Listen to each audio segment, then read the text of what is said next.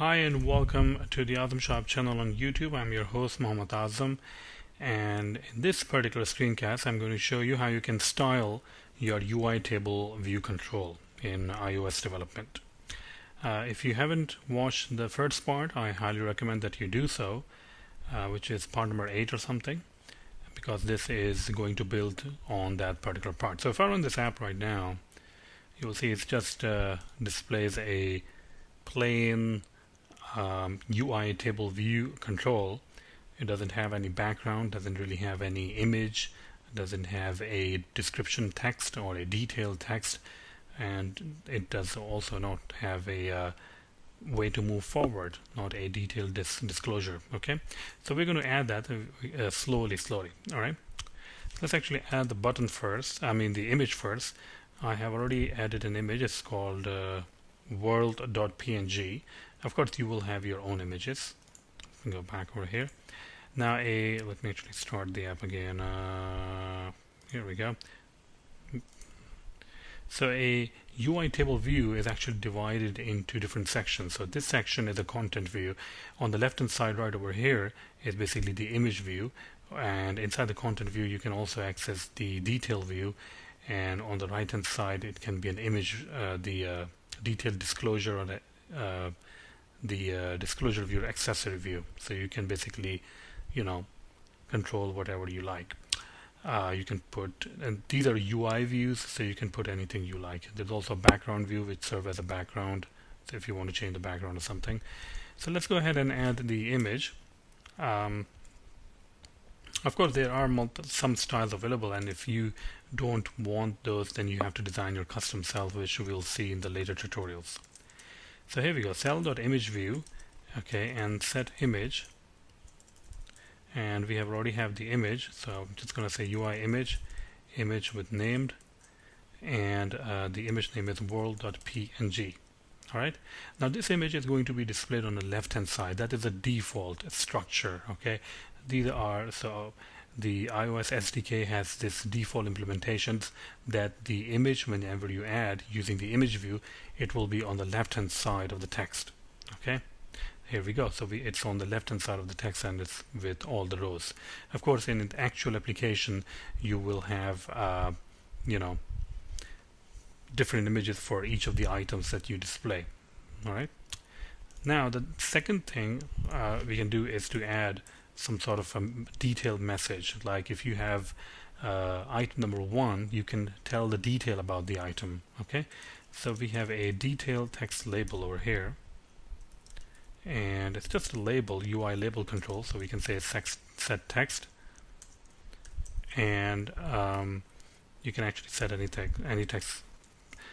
So UI table view is awesome. Alright, so let's run this, and you'll see that nothing actually got changed, and that particular thing, the detailed text, is not displayed. It should have been displayed over here, but it doesn't display right now. Okay, now the reason it does not display is that we're still using the UITableViewCell style default, so we have to change it, UITableView style, to a subtitle. Okay, and now if you run this, you will notice that we will have the subtitle over here. There we go, UI table view is awesome, right? So next we can change the accessory view. So I can simply say cell set accessory view, and this can be anything. This is a UI view, so you can add anything that you want. I would say UI button. Actually, you know what? Let me add it in a different way. Cell.accessory view equal to UI button, and button with type, UI button type detail disclosure, and let's run it. Now accessory view, once again, it is a UI view, so you can add anything you want. I'm just adding, for the sake of simplicity, I'm just adding a UI button, because UI button also derives from a UI view.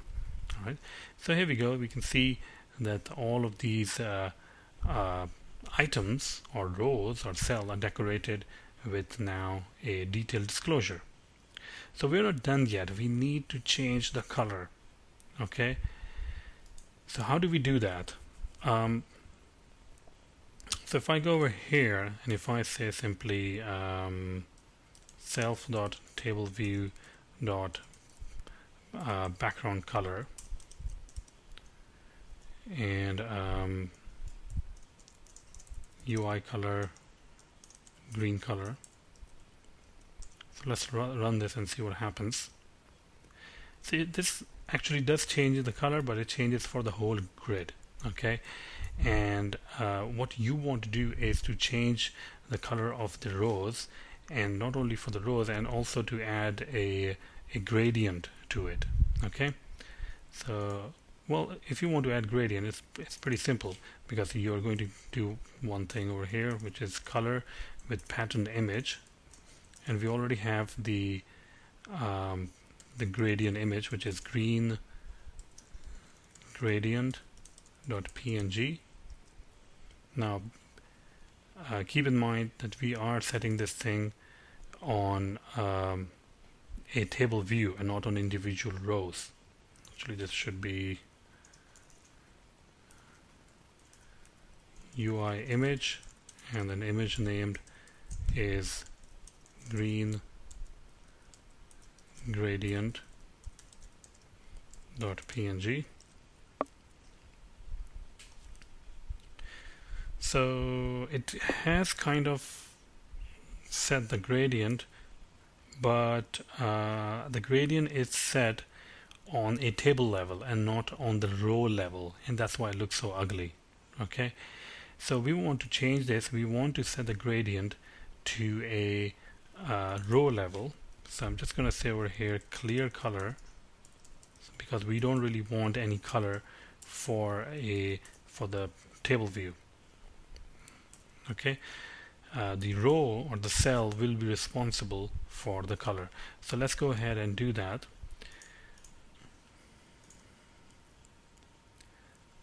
We are going to use the background view, because that controls the whole background. So what I'm going to do over here is I'm going to say over here cell.background view equal to UI color, actually background view, yeah, so cell.background view is UI image view. Okay, and init image alloc, and then init with image, and then UI image named, and then we can provide the gradient, which in this case is green gradient.png. Okay, and let's actually run this and see what happens.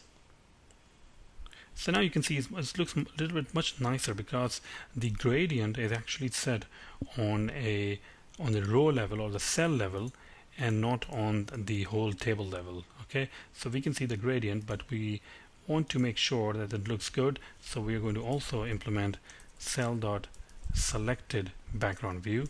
So if your row is selected, what kind of image does it display? Image view alloc, and init with image, UI image, and then image named, which will be dark green